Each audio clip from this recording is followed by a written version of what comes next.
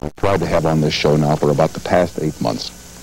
I first saw his face in New York City on a television screen very, very late one night in the middle of this program on a local spot on WNBC TV. His name is Freddie Laker. And he stood before this monstrous DC-10 and he said, not many people put their name on the airplane. This man owns Freddie Laker Airways, or Laker Airways. And he is now selling tickets between New York and London at a fraction of their original cost as compared to, say, 5 years ago. It's called a SkyTrain, and he is about to inaugurate that service between Los Angeles and London. And I don't know the exact fare. What is it round trip from here to London when Laker gets steamed up? About $320. And if you fly first class on one of the international carriers between Los Angeles and London, the fare can run to $1,100, $1,200. So he knocks off a big chunk of change, in return for which the passenger gives up some things that most airline passengers don't care about anyway, like free coffee and free booze and fancy meals and Caesar salad mixed at the table. A lot of people choose to give that up and take the savings in their pocket so they can spend the money when they're on their vacations or whatever. So Laker is here tonight to talk about this service and the difficulties he has had inaugurating not only the Los Angeles-London service, which begins in September of this year, but the service between New York and London, which began just about 8, 9 months ago. Now, we had him booked in New York City for last October. And we were in the middle of a program when we found out that his plane was late. Not Laker Airways planes, but an American carrier that was flying him, I believe, from Toronto down to New York City. And we could not get studio space, nor was Mr. Laker going to be available in New York for the rest of our trip. But he is here in Los Angeles now, setting up his operations for the SkyTrain between here and there. And we'll chat with him about how airline service has changed drastically ever since he started the service between New York and London. Now, if you notice, you can get no-frills fares and chicken feed fares, and there must be 14 different fares available on every flight between point A and B in this country and around the world. And I think in large measure we can thank Freddie Laker on the one hand for making it possible for us to buy airline fares at less money, on the other hand so confusing the fare picture that few of us can understand it anymore. But he'll be out here to differentiate between the two. Now here is Sir Freddie Laker, Sir Freddie because he was knighted earlier this month, who announced today that he would begin a Los Angeles to London SkyTrain service this fall. He's with us tonight to tell us how he feels about the success of his air service, his airline, and how a young Cockney boy grows up to become rich, famous, and knighted by the Queen. But that's for later. Today, Pan American applied, I think, for service between Boston and Amsterdam at a fare of $99 one way, $149 round trip. Now, 2 years ago, Sir Freddie, that would have been unthinkable. Do you have the feeling that they're all trying to get on your bandwagon right now? Well, I think that they've all learned a trick or two in terms of marketing. I haven't seen this particular fare of Pan American, but it's obviously below cost, that's for sure. And when this type of fare is put forward by a high-cost operator such as Pan American, we then should be looking to the front of the aeroplane to see how much they're adding to the first-class fare and the economy fare to pay for it, because this fare is patently below cost. But having said that, I'm all in favour of the consumer. I believe in free and unfettered competition. And I think it demonstrates that Pan American, that have had a reputation in the past of being a bit sort of almighty and fuddy-duddy, it demonstrates that they're getting into the real arena of competitive airfares. How did Freddie Laker, who most of us never heard of, who owned some airplanes over in Great Britain and operated an airline company that, as I say, most people were not aware of at all, get the idea that there was a market for low-cost service between New York and London? And an idea, I might say, that drove the major carriers up the wall when you were seeking certification and applying for landing rights in this country and in Great Britain. Well, I applied for the SkyTrain service originally 8 years ago on the 15th of June. So it's taken all that time to get there. But of course, the fact that you haven't heard of me is basically because I've only been in the air business for 32 years, owning and operating airplanes, and of course on the other side of the Atlantic. On the other side of the Atlantic, and not offering consumer flights. And in this country. Well, I was going to say I think I've been offering consumer flights, but they haven't generally been recognised. I've been called everything from a maverick, Johnny Come Lately, all that sort of thing.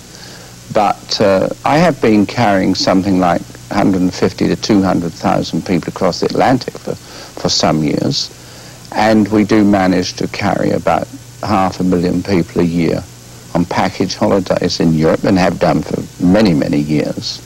So it isn't so much that I haven't been known, it's the fact that I've been fighting and battling with the bureaucrats and the governments and the regulators, and of course that wretched price-fixing cartel called IATA.